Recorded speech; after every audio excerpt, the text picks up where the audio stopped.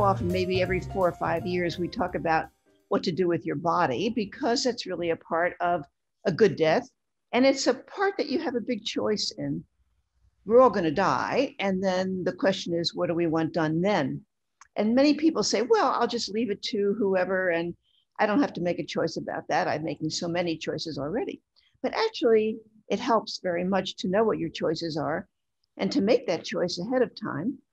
Because if somebody else chooses for you, your wishes, which may have to do with saving the environment or helping other people with organ donation or uh, just making sure that your body is taken care of the way you want it, because your kids may think you want the $1 million funeral and you don't really want that at all. So it's very helpful to discuss that with them and include that in your advance directive. So we do have some very excellent speakers today. Andrea Barnes said she was appointed by the president of the San Diego Memorial Society in 2017 as the office director. And she said the president at the time thought she would be a terrific candidate for the job because she knew the working end of a Kleenex box when it came to grief after losing her son in 2013. I don't know if you want to tell us anything about that, Andrea, but do tell us about the San Diego Memorial Society and its host, the Funeral Consumers Alliance, or maybe I'm not putting that in the right way. Andrea, okay? Yes, okay. So we became part of the Funeral Consumers Alliance back in 1960. At the time, we did get started back in 1958 by a group of individuals that were inspired by a minister at the Unitarian Universalist Church who was a little bewildered at some of the high costs of funerals that he saw the members of his church paying. And so he wrote for some information. He knew that there was 2 other groups already that had formed, one up in Seattle, the People's Memorial Society, and another organization in San Francisco. And so he wrote to them for information about how to start a society. And that's exactly what they did. Within a month of that talk that he gave to the church, they had already drafted the bylaws for the San Diego Memorial Society, and we've been going strong ever since. When they first got started, they used Humphrey Mortuary, which is in Chula Vista. It's now called the Funeraria del Angel. They're no longer one of our participating mortuaries, but they were up until 2007, at which point they were bought out by a big corporate entity called Dignity. It's Dignity. I'll just leave it at Dignity. I don't know. I think there's a second word there. But on the Memorial Society. Dignity Memorial, right? They own a lot of funeral homes all over the country, and Humphreys was bought out by them, but they still serviced all of our members who wanted to, continue to have themselves on file with Humphrey Mortuary. But any of our new members nowadays that are joining, they have the choice of 11 different mortuaries. All of these mortuaries, we go out, we vet, we make sure they're in good standing with the community, with the Better Business Bureau. All of them are family owned. They're small mortuaries, normally in a strip mall, or they do have a physical presence. They're not just aggregators of the services that are needed, but they're actually there so that people can come in and talk about what's happening. They've lost a loved one, so they have that support from a funeral director. And they're allowed with our program to choose from 6 different plans. And those different plans include everything from a simple cremation. The second one is a cremation with the scattering to sea of the ashes, an unwitnessed scattering. The third one is a simple burial. And the next 2 are a burial with a viewing, like the old traditional funerals that basically we grew up with and were sort of taught that was the normal way to have it. But the Memorial Society wanted to make sure people realized that there were alternatives to having that expensive funeral with the open casket and the everything that goes along with that. So we have 6 different plans. you can, our people can choose any of those 6 plans, and our mortuaries get to say what price they want to charge for that 6 plan. So if you go to our website, and you don't need to do it right now, obviously, but on our website, up in the top menu is mortuaries and pricing. And when you click on that, you'll see our list of 11 mortuaries, and then the different plans and what each one of those individual mortuaries is going to charge a member. You're going to save about $200 on a simple cremation, but you're going to save, gosh, up to $1,200 to $2,000 on some of the other, like Plan 4 and Plan 5, which are the more traditional funerals. And so, like I said, we've been around since 1958. I'm in the office every day, even on Saturdays. And I get a lot of calls from people who have just lost a loved one. They're getting ready to lose a loved one, or they want to plan ahead. So as Faye was saying at the beginning, I lost my son back in 2013 to very unexpected circumstances. And that going through that helped me understand what these people are going through when they call me for some assistance. Andrea, the Memorial Society is a nonprofit, right? As is the Funeral Consumers Alliance. Yes, it's a 501c4. So we don't have the C3 status, and I don't remember exactly why. I think it has to do with the fact that we charge for a membership. We do charge $55 for a membership, but if someone's really in need, we'll go ahead and give away a membership. So we might be eligible for C3 status, but we just haven't bothered with going through all that requires. Yeah, it's still a nonprofit, though. It's very important to make that. Yes, we are a nonprofit. Yeah. And also the fact that you're part of the Funeral Consumers Alliance, does that make you eligible if anybody died outside of San Diego? Exactly. So if you're traveling anywhere in the United States and you have a death, you can contact any of our sister societies. And if you go to a website called funerals.org, right there on the front, you scroll down just a little ways, you'll see a map of the United States. And if you click on the state that you're interested in, you'll see whether or not there's a sister society there. There's not one in every state, so it's not comprehensive. Also, if you're traveling in Europe, you're not covered over there. And so sometimes if there's someone who's interested and they do travel to Europe a lot and they really want to make sure they're covered no matter what, I suggest they join the Neptune Society, because I believe you're covered over in Europe. So, what else should I tell you about us? It's 55. Sorry, go ahead. I was going to ask you if you know what you know about green burials. We'll probably talk about that later with our. What I know about green burials is that Oceanside Mortuary, which is one of our participating mortuaries, they partner with a cemetery down in Joshua Tree. And that's the nearest place that I know of for green burial. I don't think there's any in San Diego County yet, but I did talk to somebody the other day, and they said some of these cemeteries are offering a bottomless plot.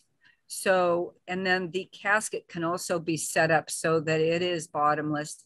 And then that facilitates the decomposition of the body in the same way that it would at a green cemetery.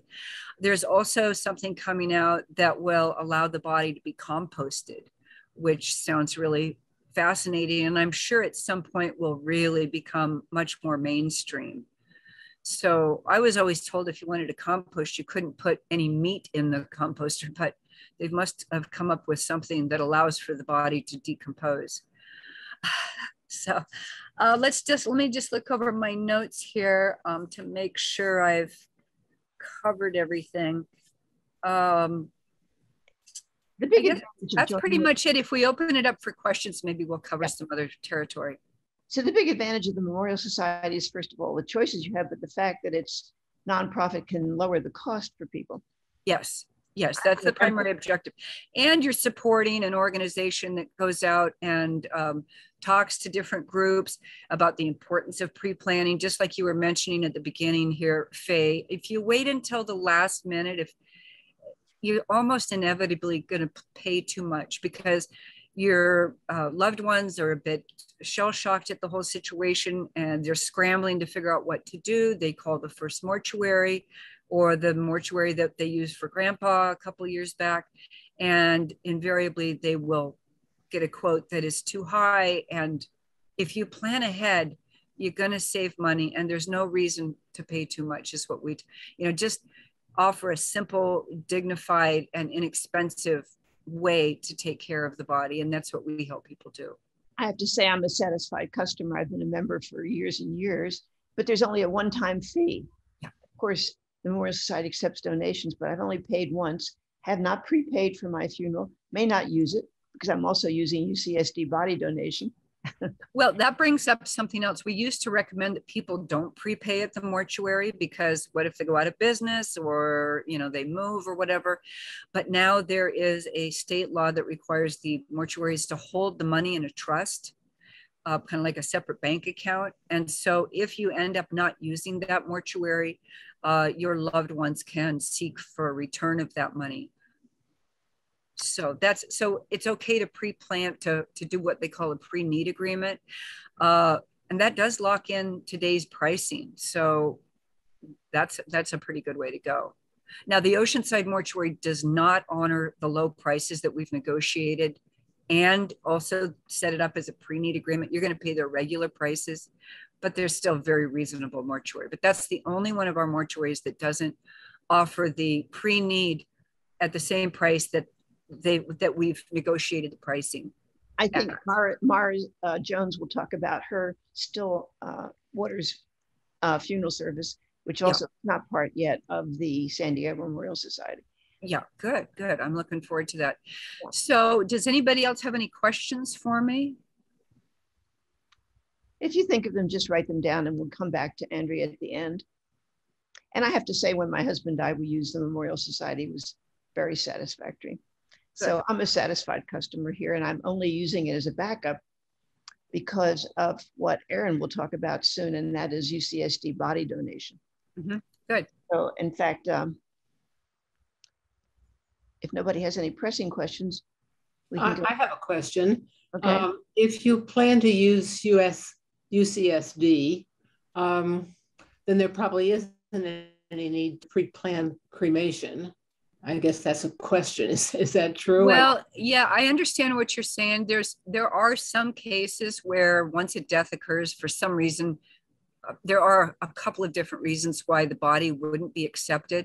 Okay, if you've got COVID, if the body isn't found for a couple of days. So there's a few factors that might preclude them from taking the body. And so this would be a backup. I would suggest that just let your family know, look, if for some reason my body doesn't get taken for the body donation program, please call the San Diego Memorial Society. They'll sign someone up even after death occurs. So you can sign up at the time of need and still get a membership number. And then you give that membership number to the mortuary and they apply the discounts. If you're planning ahead, then I'll send a full membership packet out, which includes your membership card, which you should keep in your wallet. But always the most important thing is talk to your loved ones about what you want done with your body.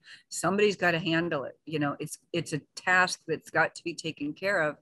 And waiting till the last minute does not help anybody. And if I'm out of town, but have a prepaid agreement with the crematorium, can they still provide service for me, or do we do something? Yes, we do have sister societies all over the United States, but not in every single state. Again, you could check funerals.org. If let's say you go to Massachusetts every year, you want to make sure you're covered up there. You can check that very state to see if there's somebody there for you. So yeah, we'll go to the rest of the questions. John has a hand up for a question. Hi, can you hear me? Yes. Oh, okay. I apologize. I got in a little late here, and I just want to know if I'm under your plan, the memorial. What do you call it? The memorial plan? The Memorial Society membership. Okay. How do I find out I remember 20, 30 years ago, I made a payment, and I was really with a group associated with the Unitarian Universalist Church. And occasionally I get something in the mail, but I don't really look at it. How can I tell if I'm under your program? The best thing to do, John, is to call me. Call me tomorrow. I'll give you the number, and then I'll check the membership roster rather than checking on it right now for you. It'll just take us a minute, Okay. and then I can talk to you in more detail. But John, the number for the Memorial Society is 858-391-1267. And I'm here all day. If I don't answer, just leave a message and I'll call you back within the hour. Well, let me make sure it's 858-391-1267. Yes, sir. That's right. Okay, thank you. Thank Okay. you. We have a question from Pat too, wanting to know if you work with funeral agencies in Mexico. We leave that up to the particular mortuaries to work out all the logistics if a body has to be taken back to Mexico or brought across the border. That's something that's handled at the mortuary level. We're just we're just a membership organization that partners with these mortuaries. So when the time of death occurs, we don't want people calling us directly. They need to know that they need to call the mortuary directly, and maybe even have the number on the refrigerator so that, you know, when the time comes, you know what to do and your family knows what to do. And that is to call the mortuary and have them set up all of the things that you're going to need. I'm sorry to interrupt, but I do think we have to move on to the next speaker. Okay. Save your questions, please, because some of the other speakers may answer them. Erin Wilcox is our next speaker. It's Dr. Erin Wilcox. She has a PhD from University of Nebraska, and she also earned her degree in mortuary science from Cypress College. And she teaches at several community colleges, and she's a licensed embalmer. And Erin is with the UCSD body donation program. Erin, tell us about that. I'm also a member of that. So. Yes, thank you, Faye. I guess this is a good follow-up from Andrea, because we kind of talked a little bit about body donation. I was just going to add, just because she was just talking about that, for sure with body donation, we always recommend that families have a backup plan. In fact, we actually suggested in our donor agreement as well, just because you just never know. I mean, unfortunately, none of us can predict, when the time comes, or where we're going to be, or what we're going to be doing, or the circumstances, or anything like that.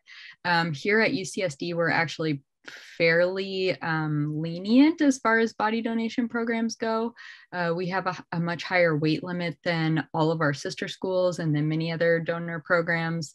We have a bigger death interval, which is the time of death to the time that we actually are able to accept the body. Sometimes we can go up to 2 weeks. It just kind of, again, depends on, it's a case-by-case basis. So all of those things were fairly lenient, but unfortunately, sometimes there are circumstances where we're unable to accept.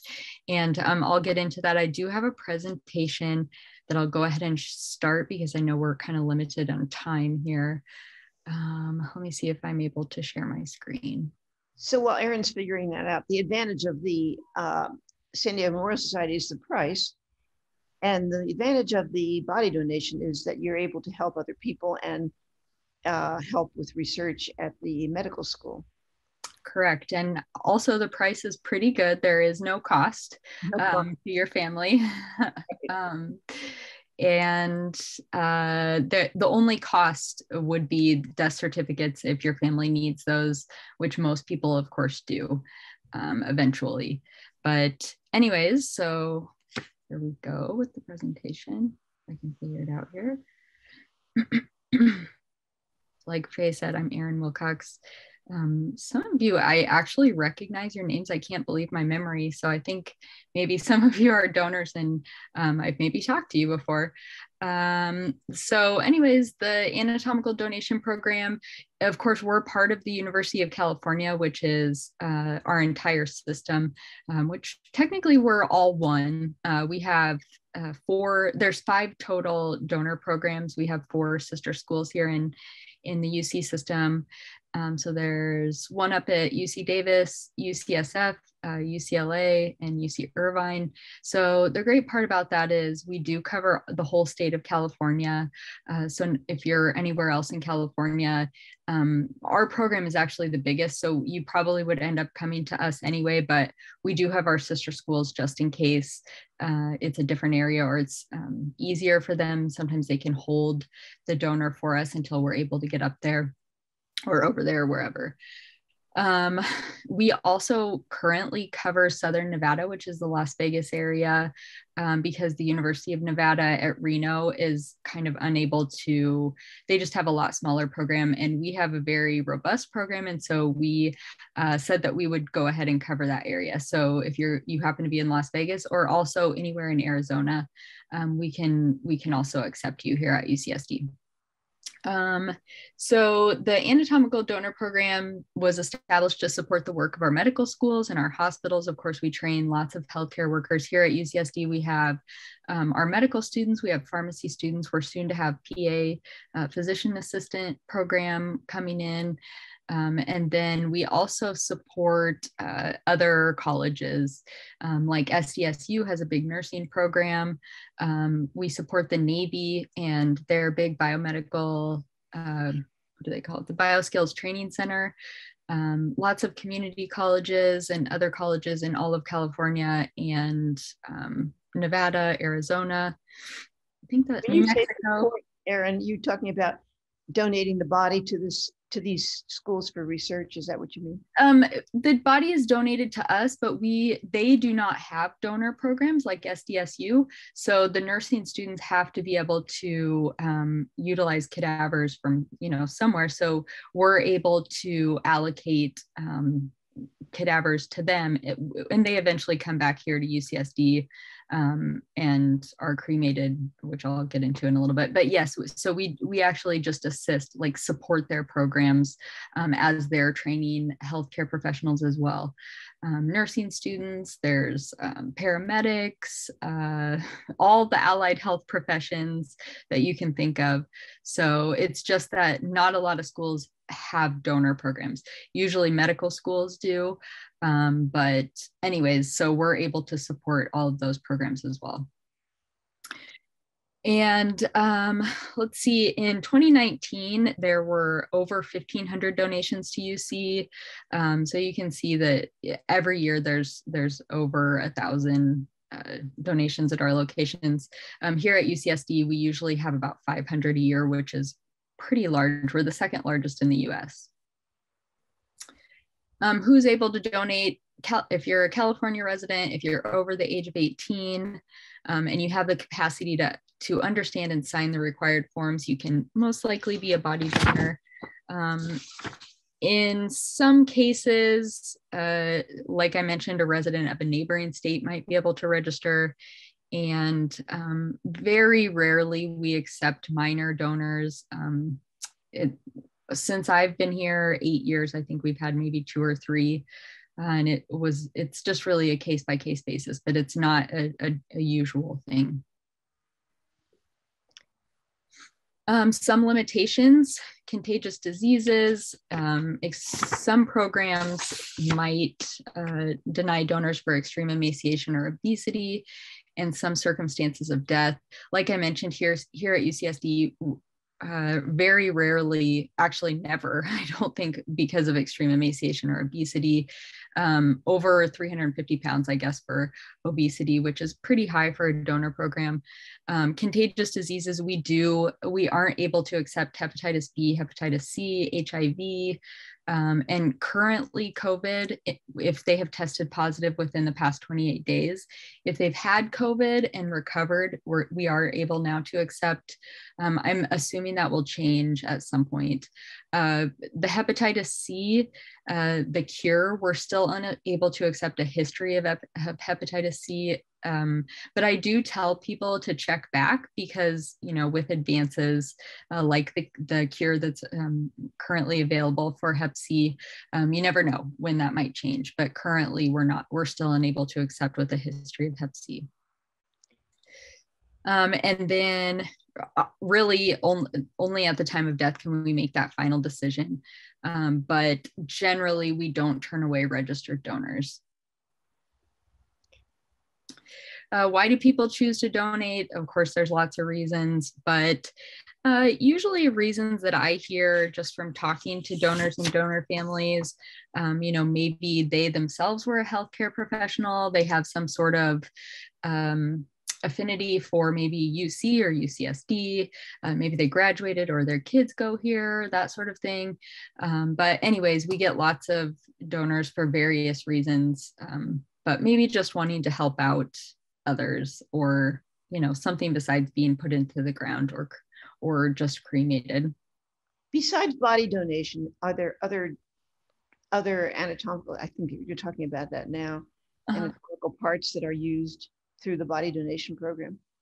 Not for transplant purposes, but for research, yes. The University of California is one of the largest public research institutions in the country. So we do use various specimens for lots of different research, including like biomedical research, like for equipment, biomedical equipment, like prosthetic legs, et cetera, et cetera. That's just an example. But yes, lots of different things besides just a cadaver. So if you wanted to take your eyes to the eye bank, what would you do? Yes, that can be done. That would be done before donation to UCSD. But we are able to facilitate that, yes. Same with organ donation and tissue donation for transplant purposes. If you would qualify at the time of death, we would be able to facilitate the body donation as well. Some of these programs have gotten in trouble for selling body parts. Does that ever happen? It does not here at UC. That's not to say that it hasn't in the past. That's why we have a lot of the policies and I guess regulations and stuff that we do now. But currently we have a very robust checks and balances system. We have a system-wide director who does audits regularly. We have an outside auditing resource. I actually work part-time as well for the Office of the President. So I'm involved in a lot of that stuff. I just recently did an audit at UCLA. So basically we just have to check that everything that comes in is cataloged and, is appropriately allocated and things like that. So yes, there are for-profit donor programs out there that sell body parts that maybe get them somehow illegally or utilize a donation illegally. And when I say illegally, it's really not illegal. It's kind of a gray area. There's really no one who enforces that sort of thing. It really just has to be kind of self-managed. So unfortunately, but I would say that most educational institutions are pretty safe as far as body donation. Now you get into that gray area when you donate to like a for-profit agency. Not that they don't do good things, but someone is making a profit from your donation. So I don't want to mention any names, but I'm about Science Care, which advertises very widely. In fact, when you look up UCSD body donation, you get Science Care, which is a for-profit organization. Yes, it is. And then I was trying not to mention any names, but yes. What happens to your body after the students are finished with you? Yes, I'm going to go ahead and skip to that slide. Let's see. Oh, at the end of the period of use, we will cremate or biocremate the body and scatter at sea. We do include biocremate in there because UCLA actually does alkaline hydrolysis, which is maybe you guys have talked about it in your society, but it's kind of like the green cremation is what sometimes people refer to it as, or water cremation. But anyways, UCLA does do that. We cremate. We have our own crematory on campus, and we do that and scatter at sea. We do not return remains. We do scatter all of our donors at sea. We do have our new memorial site, and hopefully some of you have had a chance to visit, or maybe you saw the story in the paper, but it's absolutely gorgeous. If you do get a chance, it's open to the public. It's on our campus, just north of Scripps Pier. You can see in the bottom picture, the pier. So this is kind of where it's at. If you go to our website, you can get a more specific location for that. But please visit. It's so pretty, especially around sunset.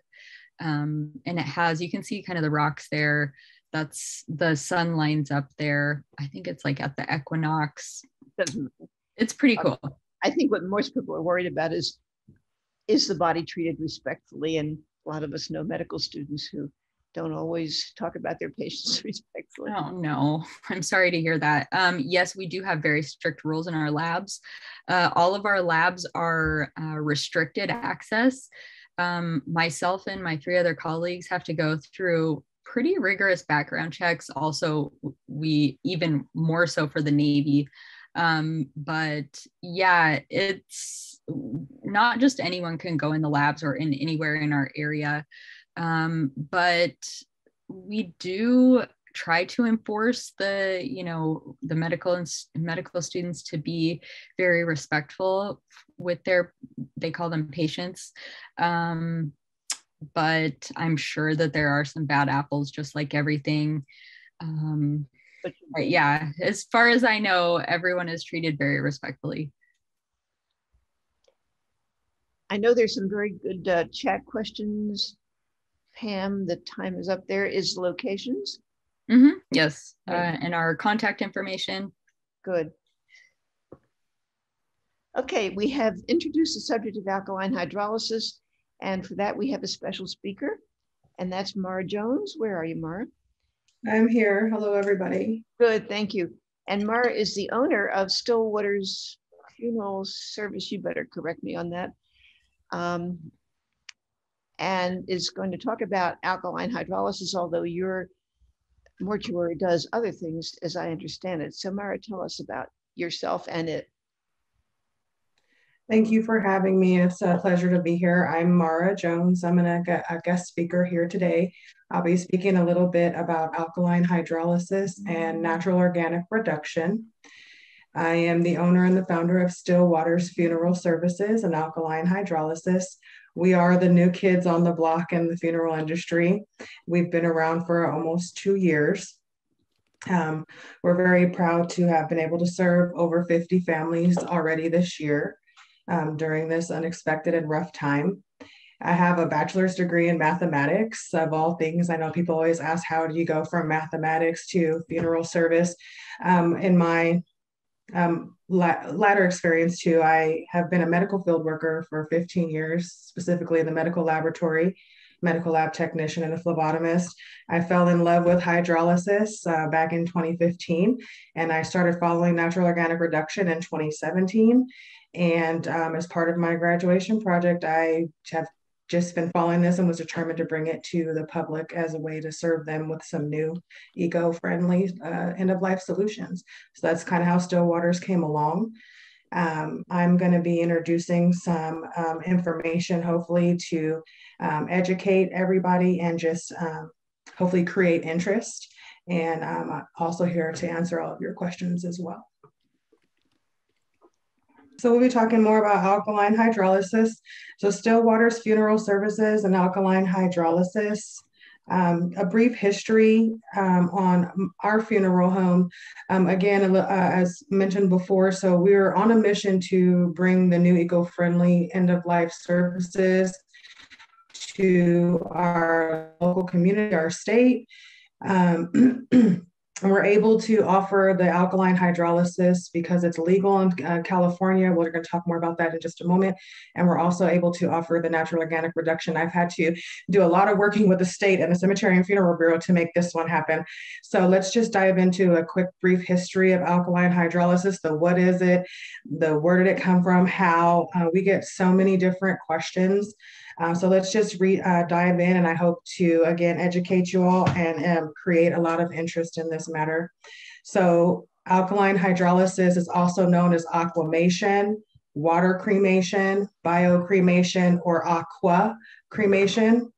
It's been the most common disposition choice for pet loved ones currently today. So it's still thriving. Where did it come from? It came from the Amos Herbert Hobson, who was a farmer in England. It's been around since 1888, so it's definitely historic. It's been recognized by the United States since December 25th, 1888. The big shebang per se is the nitrogen inside the bones. So because of this alkaline process, Amos definitely knew as a farmer that if he could harvest that nitrogen, he could make suitable fertilizers and byproducts from animal carcasses. That has not changed. That has continued over the centuries to flourish. Our fertilizer industry heavily depends on alkaline hydrolysis. So moving forward up into more current times, around 1990, Dr. Gordon and Dr. Gordon K and Peter Weber, they really needed a way to dispose of radioactive isotopes and animals that have been treated with radioactive chemicals. When they kind of came up with this process per se, they didn't come up with the process, but the process of actually the hydrolysis, they found the gold in the liquid portion of it, where they found that effluent or the water that comes from the alkaline hydrolysis process is sterile and has actually removed the radioisotopes from the bones of those animals. And they could use that as a safe environmental disposition for those animals. Thus, the more modern tissue digester was born. And around that time, the tissue digesters are the huge machines. I'm going to show you a picture of it next, but they're able to hold thousands of pounds of animal carcass at a time, like 2 or 3 horses, a few sheep, and a bunch of dogs and cats at the same time. So as that flourished and moved forward, since 1996, alkaline hydrolysis has treated our animal carcass materials through tissue digestion, or also known as alkaline hydrolysis in the US cattle industry. So a kind of grim example is all of the animals that don't make it to our local supermarkets for our food and dinner are usually treated with alkaline hydrolysis to dispose of those animal carcass. And that's been flourishing since 1996. It's still used today. With that, again, the pet death industry has been flourishing in aquamation. Before, fire cremation was the main disposition of pet loved ones, but that paradigm has changed. A lot of people are desiring the alkaline hydrolysis for their pets as well. So a snapshot of what's going on in our state. Really, there was like a 14-year gap where there was just like nothing between like 1996 and 2010. And then out of kind of per se like nowhere, 2010, California has an Assembly Bill 2283, and they give alkaline hydrolysis a definition. And moving forward through 2011, the CFB stands for the Cemetery and Funeral Bureau. They adopt the alkaline hydrolysis chamber regulations. They start creating laws and other things that we'll need in the future. And at the same time, because this is nationwide, this is not just California. So by this time in 2010, 2011, you had 3 or 4 states already aquamating people. So the first alkaline hydrolysis in the United States was performed in a licensed funeral home in Columbus, Ohio at the beginning of 2011. And from there, in certain states and demographics of the United States, they continued to practice and use alkaline hydrolysis as a legal disposition for humans. Moving forward for our particular state, in October of 2017, the Assembly Bill 967, alkaline hydrolysis was approved to commence in the state, which means it's going to be legal in the state of California on July 1st, 2020.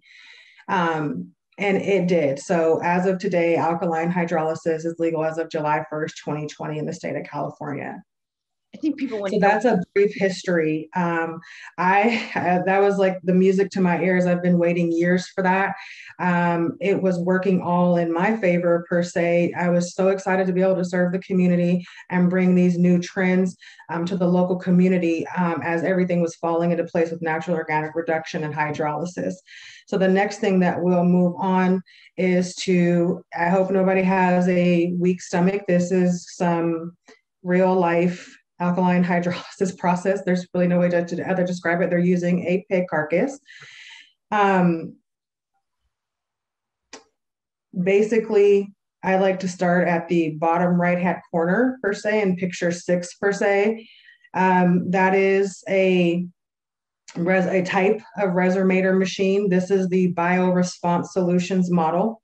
There's a few manufacturers out there. Sandy Sullivan has Resomation, Bioresponse, and there's also an international aquamation manufacturer that services Canada, France, and the UK and other countries as well. So alkaline hydrolysis is worldwide. It's just not per se.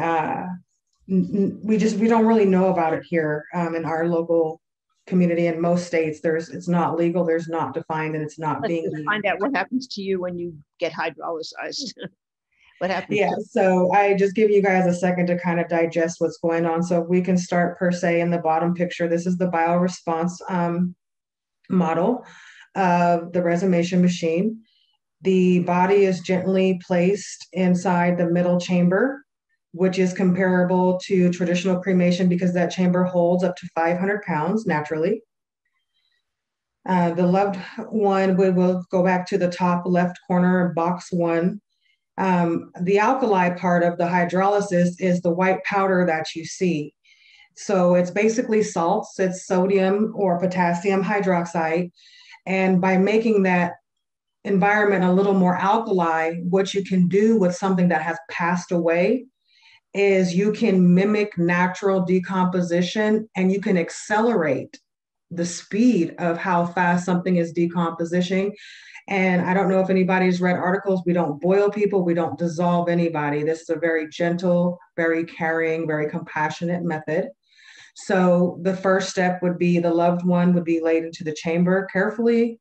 We would add the alkali. There's a certain formula that you would add according to the weight of the person. We would respectfully close the chamber. You see the chamber is at a certain angle. It just helps with the ergonomic positioning, the body positioning as the process is happening. So it helps that part of the dissolution. Box 3 in the top right corner would be the pig carcass halfway through the hydrolysis process, and you can see the effluent water. You can see that the pig is naturally, we don't dissolve anybody, but naturally dissolving. The decomposition is speeding up. The fourth picture in the bottom right-hand corner would be to almost the completion of the process where that liquid per se, at the funeral home, we try to not call it effluent because it is a type of effluent, but at the funeral home per se in our culture, we try not to call it effluent because that is related to something that is flushed down the sewer. And it is more respectful than that. We don't flush anybody down the sewer. So we just call it the liquid portion. And we explain it that it is minerals and it is peptides and amino acids and sugars and salts. It represents, and it's almost like amniotic fluid per se. Like a lot of people say, I think of that as my loved one being back in the womb of their mother. And it very closely resembles that. So it's very caring and a nurturing process. Once the hydrolysis part is completely processed with the liquid portion, that liquid portion, because of the alkali levels and the peptides, the salts, the amino acids, it is really good for the environment, and it is welcomed by the sewer systems and the wastewater systems. And once that container is drained per se, and the liquid portion is returned to Mother Nature, you do have these beautiful angelic-like bones, which is one of the main differences on the outcomes versus fire tradition. These bones are not carbonized, they're not charred, they're not burned in any kind of way. They're actually very spongy and extremely soft to where you can crumble them in your hands, and they're soaked with water at this point. It is a water process. So from here, our crematory manager, we would dehumidify the bones. Different funeral homes do it different ways. Some use a dehumidification room, some use a baker's oven. I prefer a baker's oven on very low temp. I just like the way, the consistency that it gives after the bones are dry. And these bones are pure calcium mineral. They're just the pure mineral remains of the bone. And there is 20 to 30% more. You can see that there. There's nothing been burned off, nothing lost, nothing charred, nothing gone into the air as cadaver particle or anything like that. So you do have that 20 to 30% more remains. And once those bones are completely dried out, we do process them just like traditional cremation, where we use a bone grinder and we would process those remains and return them to the family as ashes. And that is a complete cycle of alkaline hydrolysis from start to finish. And it does take, it's longer than traditional cremation. It's 6 to 8 hours because this is a gentle and a lower temp. It's 300 degrees can be considered high temp depending on how you look at it. But when you're comparing it to traditional cremation, whose degrees are in the thousands, this is very comparable. And it does take 6 to 8 hours for an average sized person to complete this process. What is the fertilizer part? Is it the dried remains or the effluent? The fertilizer part comes into two different aspects. It's both. It's the effluent is really good fertilizer itself. And those pure calcium phosphate remains, those are the remains that people are using for the living urn and to plant in their garden. They're using those for that portion as well as fertilizer per se. Now, cremains are not used as fertilizer, is that right? You can. They're just a little more carbonized. Honestly, cremains work better if you were, because they have all these cool memorializations. Like you can make diamonds out of your ashes. Your fire cremated ashes would be better because they're heavily carbonized, whereas these ones may not be the best to make a diamond. So there's always a compare and contrast for both of them. And the cost of doing alkaline hydrolysis? So the cost for our funeral home is $22.95. And so to make just a quick disclosure that it is not happening in California right now. It is legal, but the state is not ready for it to actually happen right now. So there's a few of us that are on the alkaline hydrolysis bandwagon per se, and all of us offer it out of state service. What does that mean? That means a practical example would be a loved one. We would assume a loved one into our care and protection. We would do all the filing for death certificates and permit, and then we would escort that person, or that person would be shipped out for us. Our loved ones go to Washington for the process. So we would escort them to the airport. They would take a quick flight to Washington and be assumed by our staff there. The hydrolysis would take place, and we would be able to assume the remains of the person back into our custody and care. And the closest locations that it's happening is Las Vegas, Washington, and Utah. So these machines are in your place, but they're not used here for California bodies, is that right? The machines are not in my place yet, or really anywhere place yet. The state hasn't allowed us a manufacturer. The wastewater department, the director, he actually gets to pick the manufacturer. That's what we're waiting on for California, is we need somebody to tell us what machine we're allowed to use. The fact is, the effluent there that you can see is what really the holdup is. The pH of that effluent water is extremely high, between 11 and 12. The sewer regulations only accommodate up to about 10.6 per se. So that's why it's not being performed here. It's really more of that effluent water regulation that everybody's waiting for. So there's another fellow up north who is offering the same service, and he drives his loved ones to Las Vegas. To where? Las Vegas. Oh, to Las Vegas. Yes. Okay. And you ship the whole body to Washington before anything happens to it? That is correct. Wow. Excuse me, could I just add in, you know how I was talking about UCLA does biocremation? So they are separate from like funeral homes. They are legally allowed to do it, and they've been doing it for maybe like 15 years. It's been a long time. So I just wanted to make sure and clarify that, so no one thought that something. Yeah, and if anybody has family or friends on the East Coast, the Mayo Clinic has the same setup going as UCLA. They're also using water cremation for the last 15 to 20 years as well. Yes. So yep. on that side of the other side of our continent there. Yes. Sorry to interrupt, Mara, but no, yes. You're fine. Thank you. Other than that, if I can switch to natural organic reduction really quick. I chose Washington. Again, I've been following natural organic reduction and alkaline hydrolysis for quite some time. They are in the same place per se. That's why I chose Washington versus Utah or Las Vegas. We are committed to this green movement per se in the end of life care.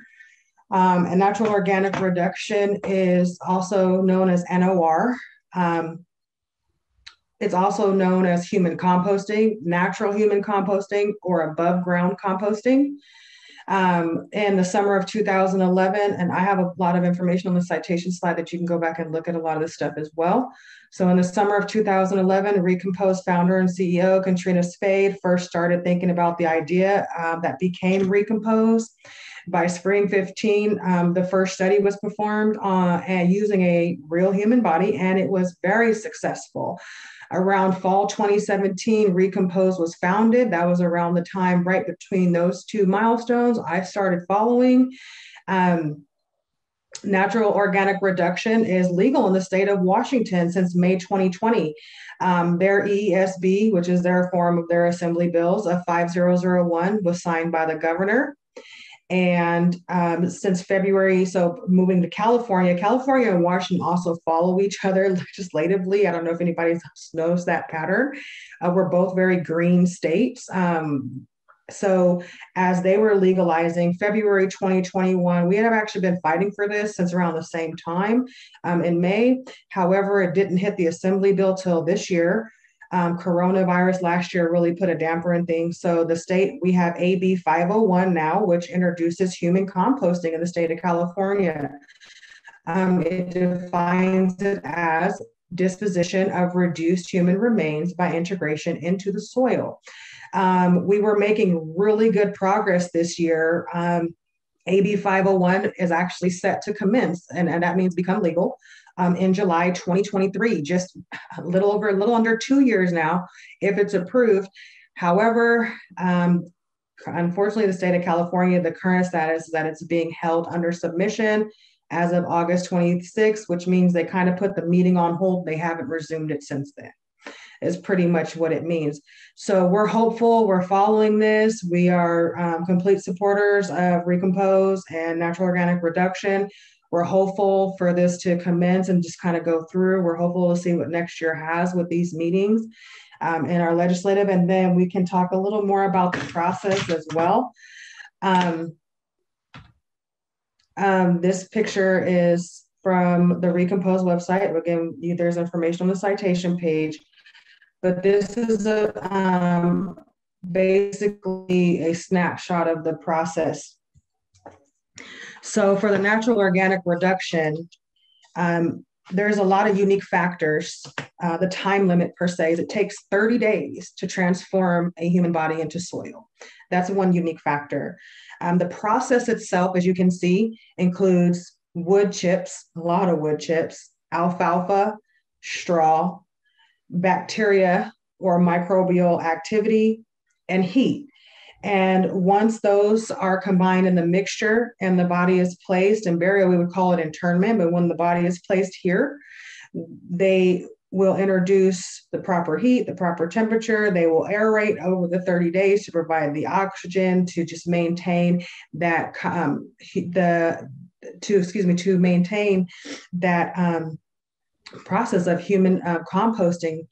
And once that is done, the amount of soil is like tremendous. It's like a square yard of soil that comes out of that. And it's topsoil, the best topsoil that you can ever get. So it's the equivalent where if you were going to the garden store or the nursery and you wanted to plant a garden and you bought a few bags of topsoil, this is the equivalent to that. When this process is done, and just a few things to throw in there, you cannot have a loved one with an embalming. Embalming will disqualify that person from utilizing natural organic reduction as a final disposition. It just interferes with the microbial activity. And embalming is, we don't, it doesn't preserve, but it does the opposite of what this organic reduction is trying to do. to keep it simple, simply put. There's a lot of benefits to natural organic reduction. It does reduce carbon emissions dramatically. We definitely have a land shortage in our cemeteries. There's so many local cemeteries that are almost full. They're looking to develop and buy more land. So this process minimizes the shortage and the demand for cemetery ground. It also prevents a lot of water pollution from all of just the heavy metals and the embalming fluids that we bury. And just everything that goes down our drains during certain processes and end of life care. When the process is done, of course, the family cannot take home a square yard of soil, but they do get to have 64-ounce jars, like 4 64-ounce jars of the topsoil. And that would be like the cremated remains. So they still do get something to memorialize them, but it is literally topsoil. Even the bones and the teeth. So alkaline hydrolysis, the bones of the inorganic materials and the minerals, they remain, but in this process, the inorganic materials and the bones and the teeth, they are returned into soil as well. So that's another different aspect of the two. And we have been lucky to send one person so far. We're very proud of that. We are spreading the news, the good news about natural organic reduction. You guys have any other questions about natural organic reductions? And the last thing that I'll say is that this process is very natural. It's been here in the United States for many, many decades. We compost our fruits and vegetables. We compost our cattle. As a student, there was like so many composting farms around campus. Like everywhere you go, there's like food composting or some kind of or sustainable farm or organic farms. So it's something that's just been around forever. It's totally natural. And the another good thing about the environment too is that you can also donate that soil to a forest or any other organizations that are into restoring the earth or replanting or just any of that kind of land restoration. All that topsoil can be donated as well. What's the cost for composting? The cost? Don't quote me on the website. I believe it's $5,500 for a full service or recompose, but that is the local cost. We're very supportive of their mission and all of the great things that Katrina has done. So within our package, our package does not include their cost. It's basically the shipping costs and the care costs to be able to get that person out of state, to be able to get that desired disposition. But their cost itself is $5,500. Ours here in California to get there is $2,295. So you pay your cost and their cost, is that right? That would be correct.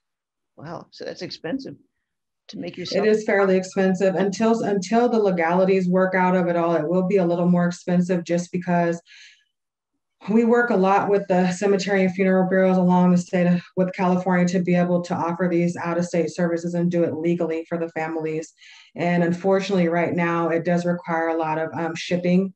And that's where it kind of can get expensive with flight costs and just combo kits and things like that. You need to properly and respectfully ship a loved one across state lines. And the advantage over cremation is the cost to the environment, I'm assuming. That is correct. And one's personal beliefs and perspectives. For example, we had a case come in on Friday and she said, look, my mom was a 90 and that was kind of like the last of our generation per se. We're all want to move. She was terrified of fire and she doesn't want to be buried. What do we got to do to make this happen? We also get a lot of other people that just desire the first thing that you said, a more eco-friendly way of death per se. They want to give back to the earth, or they just, frankly, they don't want to be burned. Be quite frank about it. And they don't want to be buried. And most people can't afford burial in my local community. So this offers many other benefits than just the environment as well. Your mortuary does traditional burials too, doesn't it? That is correct. We'll for full service, traditional and modern. Right. And so compared to traditional burial or cremation, how does the cost change differ?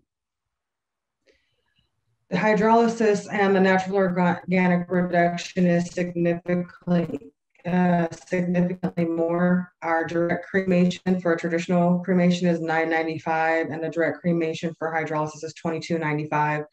Again, those will go down once the local services are legally offered here, like in-house and state. That'll drop down dramatically. I mean, just to give you an example of part of the cost, a flight from San Diego International to SeaTac, which is Seattle, Washington, is almost $600, and it's gone up because gas prices. So once California kind of allows it to be full service here in the state per se, though the cost will go down dramatically. It will be comparable to traditional cremation then. Erin, does the body donation program use these more traditional means to dispose of the body? I mean, non-traditional, or is it always cremation? At UCSD, we do cremation. And same with our sister schools, except for UCLA, who has the biocremation. They have their own machine at UCLA that they use. And I don't know if it'll change going forward, in the coming years. But currently, all 4 other schools do cremation. When you say biocremation, are you talking about one of the methods that Mara just talked about? Alkaline hydrolysis. It's another name for alkaline hydrolysis. Mm-hmm. So if your body's being used at UCLA, you can choose to do alkaline hydrolysis with the remaining? There's no choice. It is alkaline hydrolysis. Mm-hmm. Yeah. So, and then at UCSD, it's same. There's no choice. It is cremation. That's correct. Right. So, but currently at UCLA, you have to ship the body again to Washington? No. They have their own machine. So I noticed that somebody asked about that. They said UCSD, but why is UCLA allowed to do it and not funeral homes? Well, UCLA is not a funeral home. So I'm assuming that it's considered like biohazard. Hospitals are allowed to use that, just like hospitals are allowed to cremate lots of things at once. If it's not, it's kind of, I guess, hard to explain. Maybe Mara can explain it better, but it's a little bit different, like specimens being cremated compared to like a human body being cremated or biocremated. So is the pH effluent different? Probably not, but it's just a different, I guess, qualification or whatever. Yeah, that's basically what it is. So back in the 1990s, when the 2 doctors kind of came together and they bore that whole resumation process and machines, and it's kind of been used in the food and cattle and research industry. That's kind of where it's been staying and been regulated. Now for the funeral home is regulated by the Cemetery and Funeral Bureau. And on the part for human disposition, there's again, it's all like what's in the name. There's no definition, there's no law, there's no regulations, there's no process, there's no manufacturer for human disposition. So that's why it's so different with the schools and the research programs, because they're regulated by 2 different entities. Although they may be some way like indirectly integrated or using with, like they have their own crematory, which may require them to have certain requirements as my crematory manager, but my business is regulated by the Cemetery and Funeral Bureau, not by any kind of entity that regulates education or school or research or science or anything. That's the main difference. And like on the death certificate, which is, a legal document, there is no form of disposition called, alkaline hydrolysis or there is now. They've updated it. There is now. Okay, yeah. So like for us, our method of disposition is scientific use. It's not cremation, it's not alkaline hydrolysis, it's scientific use. So that's the actual final disposition, as opposed to like at a funeral home, it would be burial, cremation, now alkaline hydrolysis, or I don't know what they call it on the death certificate, but in California, it's alkaline hydrolysis, and then they would re-permit it in the state of Washington, and Washington calls it a water bath. So. And Yes. are you still here, Andrea? Yes, I was. And does the Memorial Society do anything with these methods, these new methods? Well, we were going to have Mara's group come on, and then we thought maybe we'll wait until it's totally ready to go down here in California before we offer it. One question that I have for Mara is, how much water does it use? And is that part of the issue with getting it into California? No, it actually uses less water than your average household would use in a day. And it's regulated the same as well. The water is not an issue. Typically, depending if you have like a high temp machine or a low temp machine, the sizes will vary, but the average tank per se is about 90 gallons of water. So is that the amount? Is that the amount of water that's used is 90 gallons, or that's how much the tank holds? Typically that's how much of both. You could say that the tank pretty much holds about 90 to 100 gallons of water, and throughout the cycles, depending on, again, taking into consideration some variables, how big is this person, things like that, plus the water to alkaline ratio, as long as it's 90% water, usually, so again, about 90 to 100 gallons of water through each one of those cycles throughout the process. So there's a filling cycle, there's also a rinse cycle. So during each one of those cycles, about 90 to 100 gallons of water. And how many cycles are there? Depending on the manufacturer of the machine, there will be 2 to 3, because there's the dissolution cycle, there's usually a rinse cycle, and then there's usually some kind of cooling cycle. So depending on the manufacturer, between 2 and 3. Okay. Typically. Thanks, Mara. That still would, I think the presentation wouldn't be complete without a little bit about cryonics. Ken, can you show those? It's a 4-minute little YouTube on freezing yourself. Near the hot desert just outside of Phoenix, Arizona, is a company called Alcor. Despite the high temperature outside, within, over 100 human bodies are being preserved at very low temperatures. Host David Pogue met with the president and CEO, Max Moore, to learn about the field of cryonics. So who's in this gallery here? These are some of our patients. We call them patients because we don't regard them as dead people. Their idea is that what we call death today is something of an arbitrary line. Really, it's today's doctors giving up and saying, there's nothing more I can do for this person, and I'm letting them go. What we're doing is we're saying, let's not quit there. Let's give the future a chance to bring these patients back. Moore doesn't promise he'll be able to bring any of his patients back, but he thinks the chances are pretty good. Already, we're seeing the field of regenerative medicine just burgeoning. We're already starting to replace organs and grow organ parts. And I think within the next 20 years, you're going to see some amazing developments. So pretty much any organ in the body will be replaceable, either with a biological one grown from your own tissue, or perhaps a synthetic organ. After an Alcor member is declared legally dead, the patient is immediately placed in an ice bath.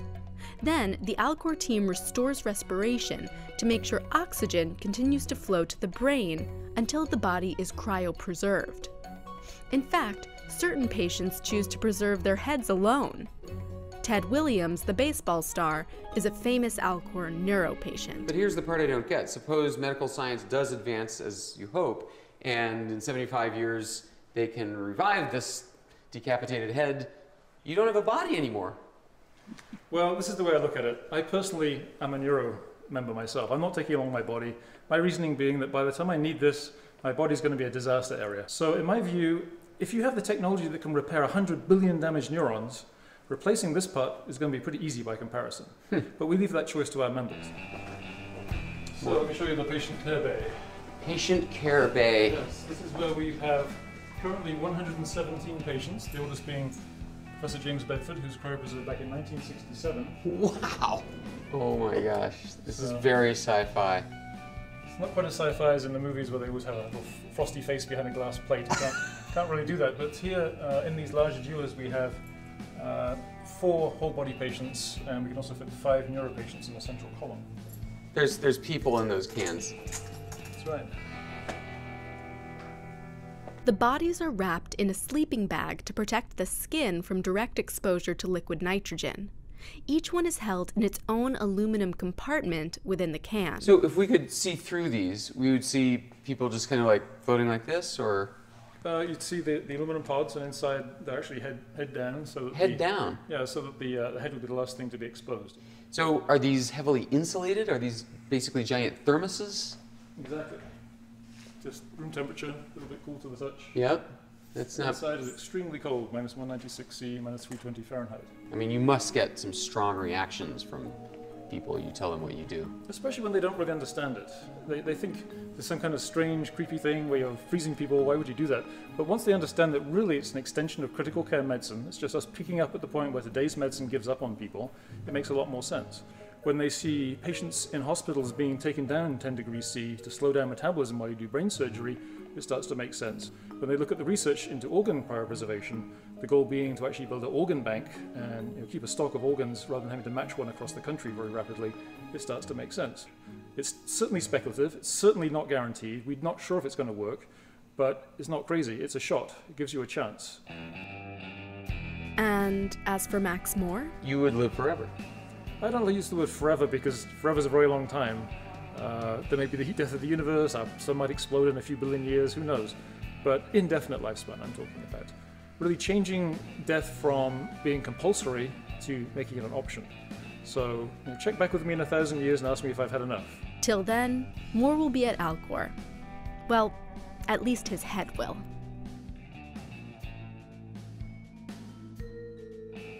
Well, again, thank you everybody for coming, and I really appreciate the discussion. Thank you very much, Aaron and Andrea and Mara, for your very excellent, informative presentations. And because hemlock is a non-traditional way of dying, I think it's very appropriate for us to know non-traditional ways of getting rid of your body. So thank you very much.